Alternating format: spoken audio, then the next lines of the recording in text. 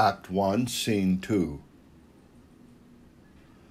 The lights come up, revealing a lone figure on the forestage. He is the narrator, an Englishman in his mid-60s. He's carrying a book, a journal, opened at the marker, which is a black veil, and appears to be reading something. When he looks up at the audience, a little startled, he then addresses the audience directly. "Oh, pardon me. I was just pondering over the words and events of that fateful evening. To the Westerner, this story may seem shocking, but then again, this is not a story of the West. Before 9/11, it would be unthinkable for a Westerner to find himself in Razumov's predicament. He couldn't even begin to know how an autocratic government represses ideas and guards its power to defend its existence against any possible or potential threat. Until that day of infamy, unless he were deluded or something, he could never imagine himself arbitrarily thrown into prison and tortured as a matter of routine investigation. And though it's not unthinkable today, this is not what concerned Mr. Razumov the most. No. More importantly, a profound realization of the long-term consequences was beginning to fasten itself into his consciousness, that by this uncanny twist of fate, Mr. Razumov's life and world as he knew it from now on would be turned upside down and irrevocably altered. It wouldn't have to be so dramatic. Just a simple expulsion from the university, at the very least, with no possibility to continue his studies anywhere else at any time in the future. That's enough to completely ruin a young man like him, so dependent on his intellectual abilities to make his life in the world. As a young Uzbek, for him to be implicated or in any way associated with an act of terrorism means that he will inevitably and irrevocably sink into the underworld among criminal elements, among the victimized, destitute, desperate nighthawks of the city. The lights fade and then come back on, though dimly lit. Razumov is alone on stage in front of the curtains. With vehement sarcasm, he mocks Saifuddin's words. "And you have no one belonging to you, no ties, no one to suffer if this comes out. Because of that, must all that I do have be taken from me? For it is a crime. Murder is murder. Period." The curtains open to reveal a tavern. It is the scene of a rough and greasy crowd. Some are seated while others are carrying on and carousing. It is noisy. Someone is playing an accordion. The waiter, a wild-haired youth in a pink, partially unbuttoned shirt, appears. The owner is nearby. "I'm looking for Zaynidin, the man of horses." Waiter. "Zaynidin? Good luck. He's not here." Razumov. "What? I thought he worked and lived here." Just then the owner, a vile, bony, short man in a dirty cloth kaftan down to his heels, hands tucked into his belt, steps up. He confirms derisively in a sing-song voice, "Yes, that's true. But, well, let us just say that Zaynidin got his skinful early in the afternoon. I suppose he went away with his bottle to keep it up among his horses. There's laughter from the crowd. Razumov is furious as he strikes the table with his fist, shouting, "You lie!"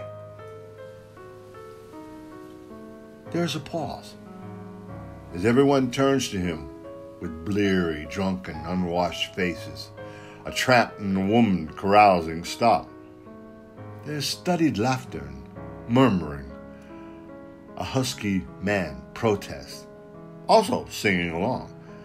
There now, settle down, young man. No need for that. Waiter. The gentleman won't believe that Zaynidin is drunk. The crowd laughs. From the corner, a rough, bearded man in a hoarse voice shouts aloud, singing along. Curse that driver of thieves! What do we want with him? We're all honest folk here. Owner. Come along, young man. He smiles cunningly and lights a lantern. He leads Razumov to another section of the forestage, while the curtains quietly close behind him. The other actors join in the fun, singing the lines and dancing.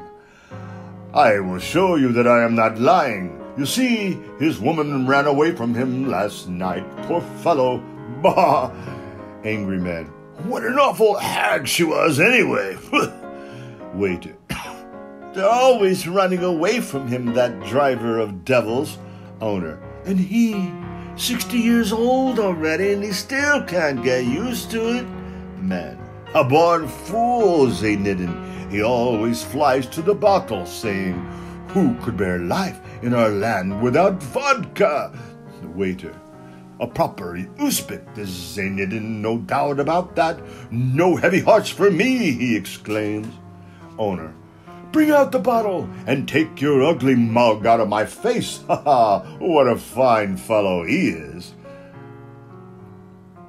The lights appear in the opposite area of the forestage as the owner holds the lantern over the prone form of a man, Zaynidin, fully dressed for the outdoors, lying in a disheveled mess, head lost in a cloth hood, some straw with his boots protruding.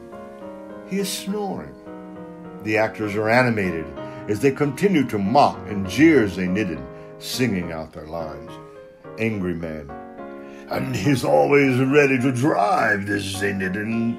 Saint or devil, night or day, why it's all one to him. Waiter. If only he could free his heart from sorrow. Owner. I don't care who the hell you are, he says. Just tell me where the hell you want to go. That's all I need to know. Man. Why, he would drive Satan himself to hell and back, and then he'd come chirping back to his horses. Waiter, with a few coins clinging in his pockets, he's ripe for another drink. Owner, ha!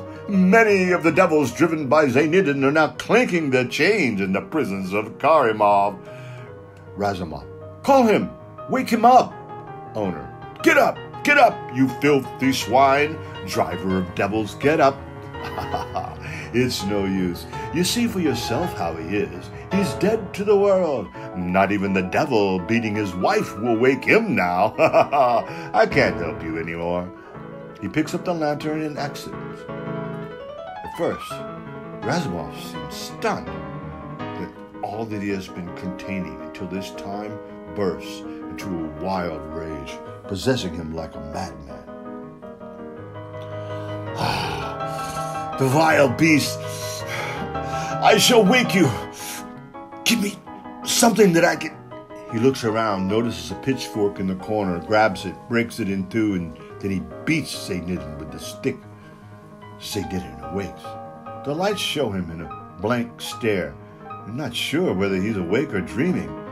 He pauses, and then falls back asleep. Razumov is fighting for his breath as he tosses the broken stick away. In great heavy strides, he exits. The lights go out briefly, and then return on the forestage. Razumov is alone in the street. Street sounds are heard in the background. Ah, what a brute.